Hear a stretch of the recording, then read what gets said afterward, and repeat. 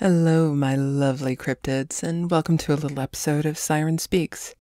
Now, if you've never heard one of these before, this isn't quite a story time, but more of a siren showing up and proving, well, that I'm not dead.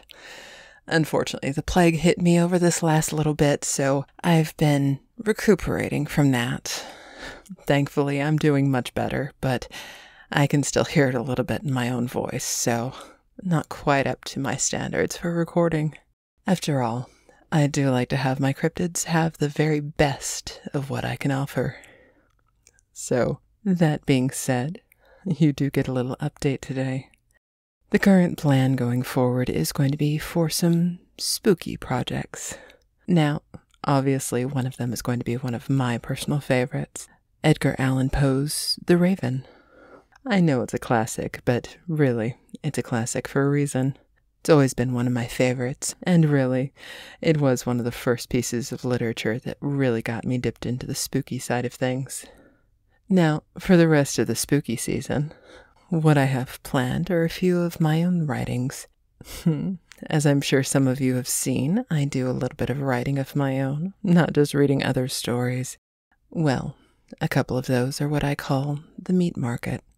Now, they are a little bit darker, and perhaps a little disturbing for some, so they will be separated into their own playlist. I know that some people aren't into that sort of thing, including one of the, well, more disturbing tales, but I'm happy to share them with those who want them. Of course, in addition to that, I am working on another story that was brought to me by my muse. The current working title is Smoke and Spiderwebs, but that might change. It's going to be a little story about what happens when you delve into our kind of pleasures, and when you mix it with a little bit of herbal smoke. I'm sure you know what I mean.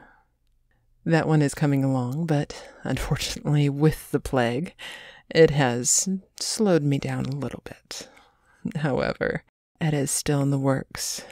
And of course, somewhere thrown in there is going to be another tale that I've found in my wanderings.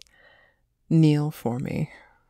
I'm sure some of you have read it before, but with the author's permission, I do plan on turning that into one of my recordings as well.